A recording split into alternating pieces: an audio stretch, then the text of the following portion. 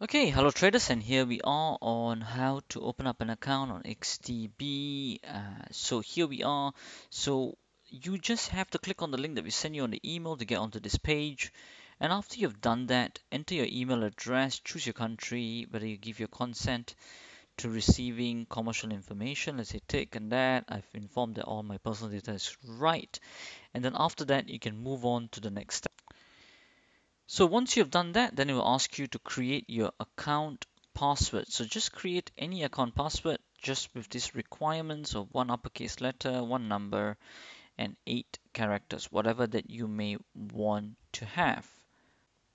Now, once you have done that, if it's in the right format, it would just say tick, tick, tick, tick, tick. One uppercase letter basically means a capital letter, number, any number you can choose, and it must consist of 8 characters. Okay. Let's say, for example, if you just say pineapple, B, whatever, you can start off with P and then just pineapple in lower cases if you want to. And then include a number as well, 89, whatever it may be. So you just make that up.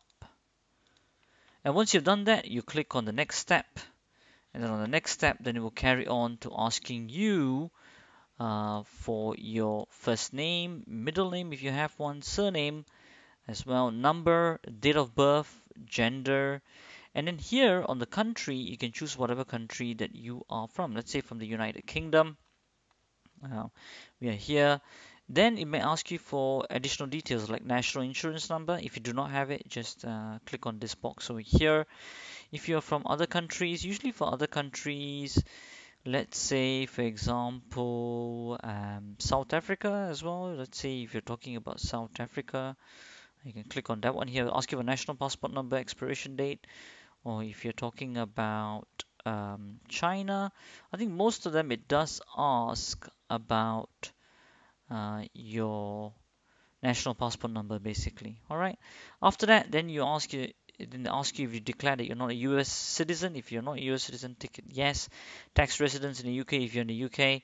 And if you do not have tax residence in another country, then do not tick this box. That's pretty much that for this page. Okay, good. So once you have done that, then it will get you to this page where it asks you for your postcode for your address. And once you put in your postcode, and then you can find the address and then scroll down to find what matches your address. That's pretty much that. For this one, it's pretty straightforward. Then it will ask you what trading platform you want to use. For most of you want to be using MetaTrader 4, you click on this one here. Account type standard, unless you want to get a pro, you can click on here to understand what it means. It's a floating spread, market execution if you want, a market spread, and then it can be CFD trading different instruments. I think for now, you just use standard, it's fine. Currency, what do you want? What language do you prefer? Now, once you have done that, then you can go on to the next step. Once you go on to the next step, then it will start to ask you what is your annual income that you're earning in a year, your liquid net worth, occupation, source of funds. So we can actually go on here, it will tell you all the annual income, what's the bracket you're looking at, liquid net worth as well as £100,000 plus 50 to £100,000, what so forth. Occupation, what are you? Are you employed, self-employed, retired, whatever it is. Source of funds, where is your funds that you're going to deposit going to come from? Is it savings? Is it employment? Is it pension? What is it? So anticipated, how much are you looking to invest? Is it £100,000 plus 50 to 100,000, or is it 5,000, 25,000? What is it? And in the past 3 years, how many months have you traded on a non-advised basis? So like how many months have you traded without anybody advising you? Basically, it's asking. So is it 0 to 2 months, 3 to 5 months, 6 to 11 months, whatever it may be? Just write it down over there, and then once you've done that, you can go on to the next step. Now, once you have done that, then it will then ask you to go on to the next page where you'll be 70% complete over here, nearly there. Over the past 3 years, when you've traded on a non-advised basis, what's the average nominal amount you've traded per month? Now, what does this mean? So basically, it's saying that when you've traded with no advice at all, or no training, whatever it is, what was the lot size that you placed? What was the stake size? Sometimes, you might have done £10 a point or £20 a point, or you might have done one lot. Usually one lot is about 100,000 units, okay, 100k units. So what was the size that you did per trade is what's asking you. If you're not really sure, just choose the lowest one, 0 to 500,000, if you may. If you're not too sure, basically it's saying 0 to 5 lots basically. Then again, it's asking you over the past 3 years when you've traded on a non-advised basis, what's the average number of trades you've placed? So what's the average number that you've placed per month? Foreign exchange, what is it?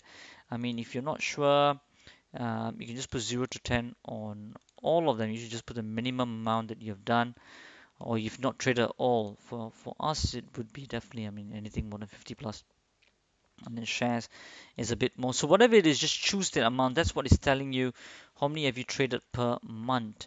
Then it's asking you which statement below about negative balance protection is true. Basically, negative balance protection means you cannot lose more than the funds in your account. That's how it protects you. That's what negative balance protection is about, according to my understanding. So that would be that for this page over here.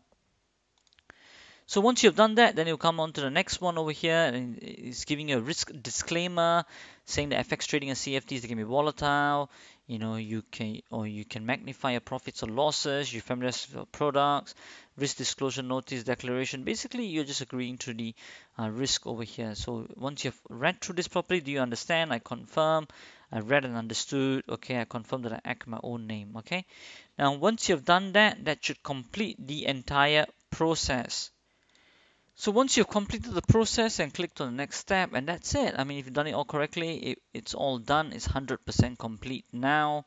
And then you can download your MT4 link over here. And also you can go to the client office. The client office is basically your broker account all ready and good to go. Okay, that's pretty much that on that basis, and that would just complete your whole application over here. And after that, you got to check your email. And once you check your email, you should get something like your XTB application activation required kind of subject.